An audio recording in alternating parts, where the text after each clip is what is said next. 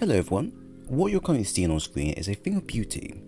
Ever since Void 3.0 came out, I wanted to test out some of the current exotics in game and see which ones work the best with the subclass, and I noticed that the ruinous Effigy has been left in the shadow for quite a while. This build has some crazy synergy going on with the hunter subclass, as not only can you go invisible per void attack done, but you'll be able to suppress anyone caught within a blast, turn them volatile, and create tons of wells to feed back into your abilities as you please. If you thought void hunters were broken, then wait until you see this. But you know what else isn't broken? This channel right here. So if you enjoyed the video, then do leave a like, a sub, and turn on your notifications for more content like this in the future. I would really appreciate it. So let's start with subclass, which will be Mobius Quiver, as I will provide the best amount of damage being used via super. The main part we need to focus on is the aspects and fragments, of course. So for example, Styles Executioner grants us invisibility as long as we proc a number of debuffs it lists, which for us will be Volatile. From here, your melee attacks while invisible or weaken targets, which can come in handy against mini bosses. We then have Vanishing Step ability, which allows you to go invisible via dodging. Nice and simple, don't think I need to go any more in depth from there. Though trappers can also be used, ideally we want to have a free and easy to use dodge ability on standby in case things do go bad.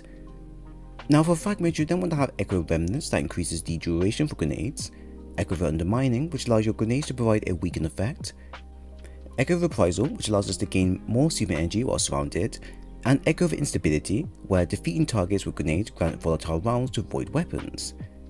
The plan here is to enhance Ruinous Effigy ball effect, which act as the main source of power for the build, but also grant us safety while doing so. Very simple to do and does not require a lot of thinking, which is great as a starter build for hunters who has just joined the game. The setup will clear runes of combatants with ease and then allow us to safely sneak past anyone alive just to repeat it all over again. It's great. Now of course, you also want the right stats and mods to support the setup. We have 80 in mobility and the rest of the stats following through with 50 to 60 ranges. As to be totally honest with you, the build will mainly focus on the weapon used rather than the stats itself. Still, I recommend you pump some points into discipline, as I can see that being a key stat as well. For mods, we have Bountiful Wells for getting 2 wells instead of 1, Elemental Armaments that will allow us to create wells via our weapons, Volatile Flow, which will allow us to make our void weapons volatile via wells collected, Powerful Friends for the plus 20 in mobility, and Reaping Wellmaker mod for creating even more wells the moment we dodge.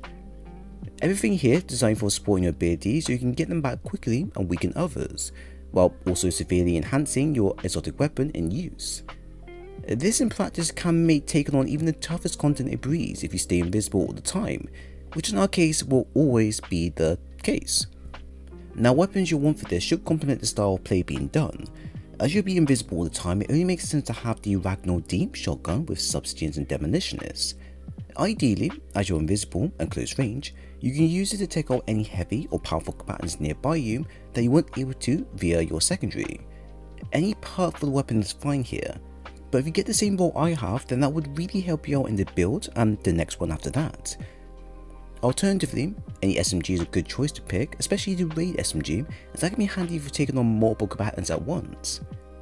For secondary, we have the ruinous Effigy exotic, which will be the main focus of the build. Every ability of ours will be linked down to the weapon and how we use the void orb attack over its period of use. This means us going invisible, getting health back, causing targets to go volatile, and triggering graviton forfeit effects will all be down to the weapon alone. In many ways, because of how simple the setup is, you could in theory change up some of the mods used, as you can create some crazy combos with any activity in mind. For heavy, we have the Red Herring rocket launcher with golden tricon, and this is a great weapon to get or craft for a void based build you have in mind. As we are using an exotic already, I would have opted into using the Deathbringer instead for its wide AoE void effects. However, Red Herring is also a great choice to use since you have the ability to create your very own god roll that you wish.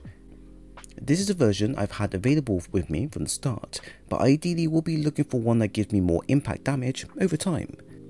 For stats, there's not a lot of support going to be focused in and around these areas compared to what we usually do.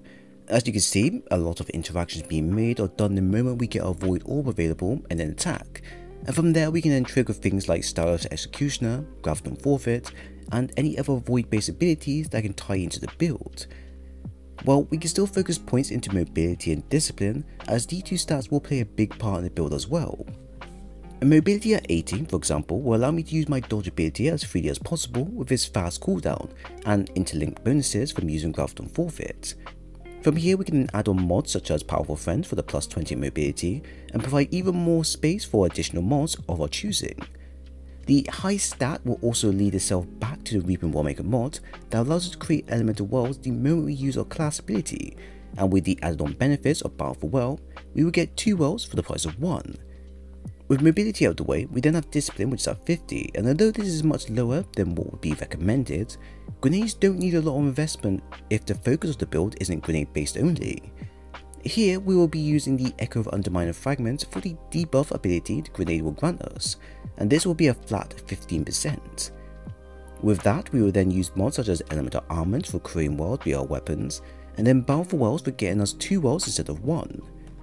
We also have Overload Grenades for stopping Overload champs and the Distribution mod for getting energy back for all abilities.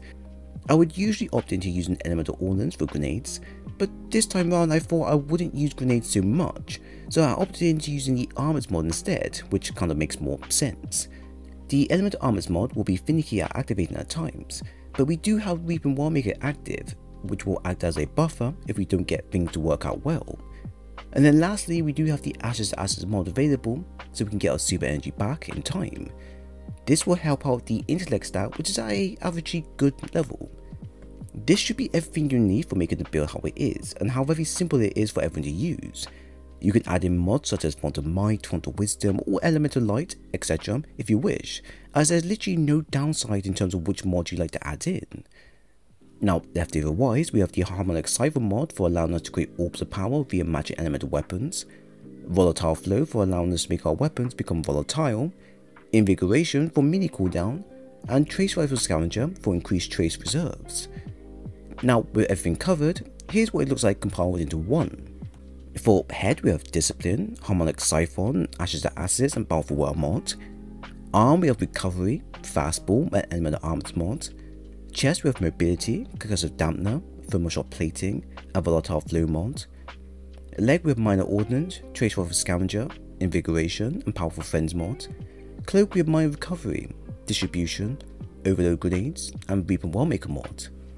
And with that all covered, you now get a build that's capable of clearing out rooms or combatants within one shiny orb and a ton of explosions nearby. I can say without a doubt that Void 3.0 has been quite a blessing for any Void based weapon or gear, as it provides a ton of benefits and usage for all types of players in mind. Instead of being limited to just one ability at a time, we can now create a build that incorporates Void explosions, or one that allows us to use Devour, or one that allows us to use debuffs as we please, etc. This build is an example of that and shows how well and how far the Subclass revamp has come. We are able to get a constant healing field that will damage anyone within the area of effect over time, while also making them volatile and ripe for destruction. Upon death, you can also go invisible and use this to move around safely and repeat the same chaos again and again, and it honestly makes me fall in love with the RUNIOUS Effigy all over again. Loading up Psyops missions or Legend Nightfall has given me some interesting runs with taking out large groups of combatants in one go. I even tried this out in Raid for the first encounter, and that went really well, to the point that I could also solo the combatants incoming by myself while my team took on the main task at peace. However, I never tried to build out in master level content because of the risk of dealing with much turret combatants. If I get my weapon volatile, then I stand a good chance against them, but if not, then that's where the issue starts to occur. The good thing though is that while using the blocking ability, it will briefly stun anyone caught within it, and the heavy attacks is more than enough to do some noticeable damage. You also need to make sure you add on the protective mods for extra safety like normal, but except from that, I can see the build working out well in master endgame content as long as you're prepared. Overall, this is part of those very strong style of builds for those who want to clear ads with safety in mind. Anyone can use this and does not require any sort of knowledge beforehand to achieve this. You just need to make sure you have a well on standby and you're good from there.